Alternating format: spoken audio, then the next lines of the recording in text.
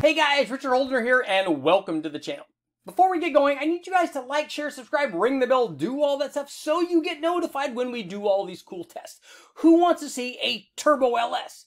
Who wants to see a twin turbo LS? That's right, we're going to compare ambient water versus ice water in the intercooler on a twin turbo LS. Then we're going to crank the boost like all the way up. But before we can do that, I need you guys to help me. I need you to help me figure out why this thing did what it did.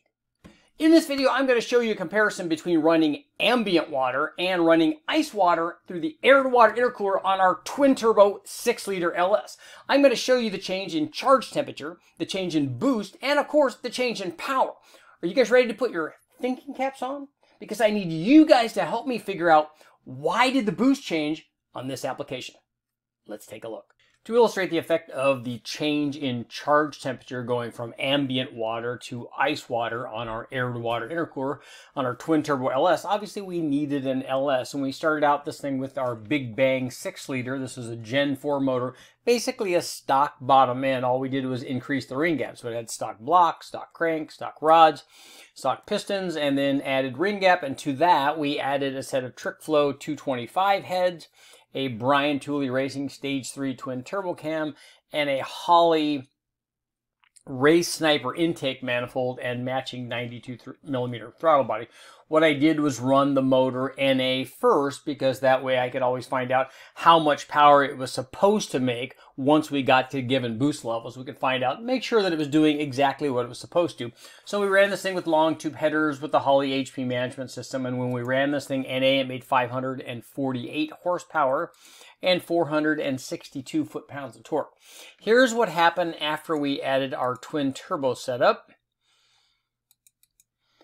This was at 14 pounds. So our twin turbo setup for the Big Bang motor consisted of tubular headers. These were from DYNO. Both of those feeding a pair of BorgWarner S475 turbos.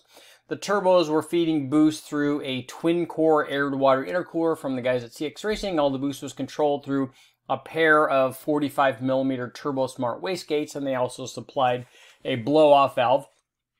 So it was 2 in and a single out, and obviously we monitored charge temperature and all the things so that we could get all of the data.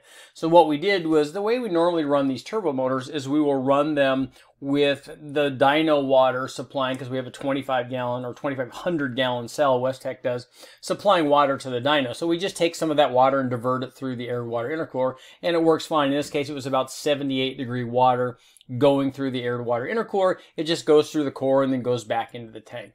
Not a problem. And then what we did for the test was we hooked up a dedicated cell that I could fill with ice water, and then we would supply the air-to-water intercooler cores, both sides, because there's 2 cores. We would supply those with ice water, and that's the only change that we made.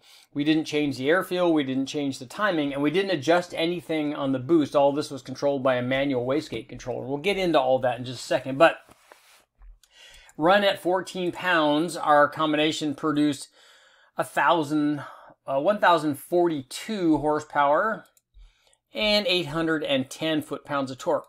And here's what happened when we replaced the ambient dyno water, the 78-degree dyno water, with 32-degree ice water. The power picked up pretty dramatically. Peak power was 1,077. We saw gains as high as 70 horsepower on this comparison. And again, there were no adjustments on the ECU. We didn't allow it to add any timing. We didn't allow it to change the airfield. The airfield was exactly the same between the 2 runs. The timing was exactly the same between the 2 runs. The only change was the change in charge temperature. But as we'll see, there was also a change in boost pressure, and that's the big question here. Why did the boost pressure change? We're going to take a look at that right now, but that's what I want you to think about, and that's what I want you to comment about. Why did the boost pressure change on this application? In running this test on our twin turbo 6-liter, comparing the ice water to the ambient water running through the intercooler, it's very important to note that we used a manual wastegate controller on this, basically just a bleed valve and not an electronic controller. So as such, one of the reasons, or the primary reason, that we saw a jump in power was that we saw a jump in boost pressure. So this is our test run with the ambient dyno water. This is the boost pressure up here on top, which it had a peak of 14.1 pounds. And the lower line is the back pressure. So we only had 8.3 pounds of back pressure. So we had a lot less back pressure than we had boost pressure, because this is a twin turbo application and we had fairly big turbos on this thing. So we weren't even using, at this power level, we're using about half of what these turbos are capable of. And running this thing all the way up to 29 pounds, the back pressure never got to be more than the boost pressure. And that's something that happens when you size the turbos correctly. So here's also what happened when we changed from ambient water to ice water on this combination. Here's what happened to the boost pressure. So we can attribute the gain in power because we saw an increase in boost pressure. The peak boost pressure on the ice water went up to 14.2 pounds, where it was 14.1 pounds. So it's not a big change, but you can see through a lot of the curve here, we saw a difference of almost one pound or so is about the most difference. Most of it was less than that. The interesting thing is, you take a look at this, that in the red, we saw an increase in boost pressure, except at the very top, but we still saw power gains up there. But we also saw an increase in back pressure. And those two things go together. If the boost pressure goes up, more than likely the back pressure is going to go up as well. We would expect that. The other thing that would indicate that the back pressure is going to go up is the fact that it made more power. So if it's making more power and it has more exhaust flow and it's flowing through the same orifice, you're going to get an increase in back pressure. So we saw more boost pressure, which explains the power gain. We saw more back pressure, which goes right along with this. But my question is, why did the boost go up? There was no change in air fuel. There was no change in timing, and we made no change in the wastegate. So the question is, why did the boost pressure increase when we cooled the charge temperature? Let me know in the comments. Now let's take a look at what the change in temperature was going from the ambient dyno water to the ice water. So we've shown that decreasing the charge temperature by using ice water in our air water intercooler increased the power. It also increased the boost. Again, make sure to let me know in the comments why you think that happened. Why did the boost go up when we changed the temperature of the air going into the motor? But I'm going to show you how much we changed it here. So we data log the air temperature. This is in the manifold after the air to water intercooler. And so this is with our ambient dyno water.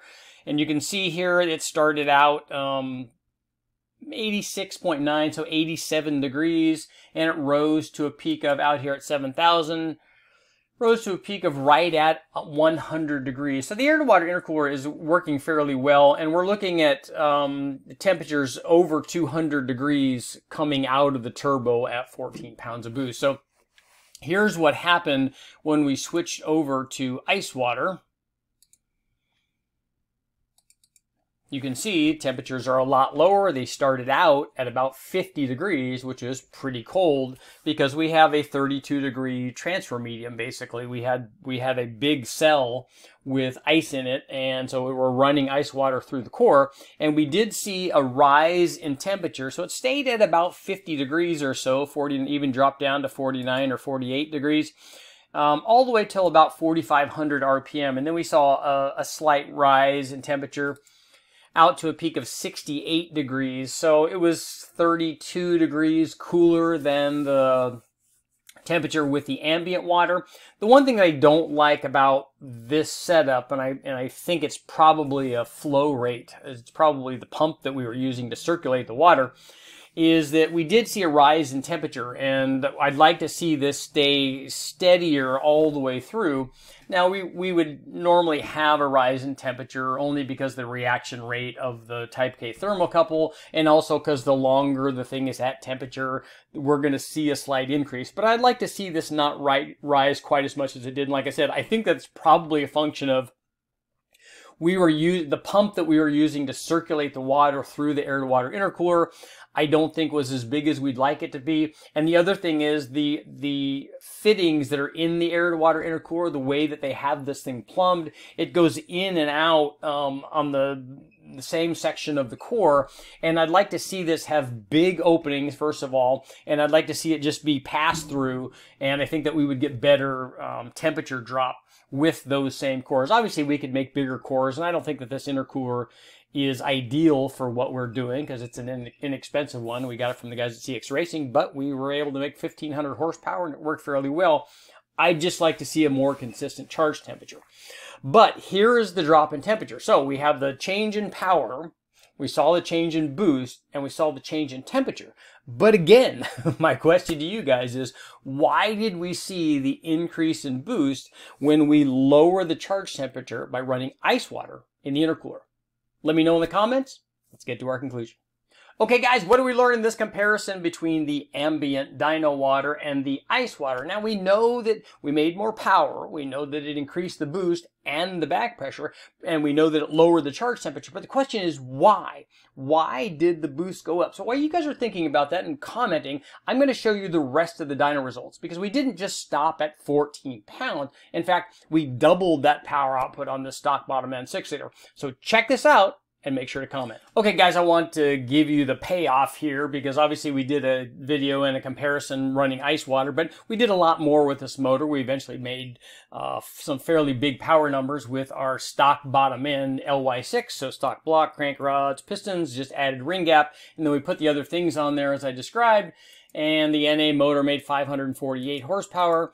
Then once we added ice water to our 14-pound range, we are at 1,077 horsepower, but obviously we didn't stop there, even though we did our ice water test. Run at 17.5 pounds. Our combination produced over 1,200 horsepower. 22 pounds.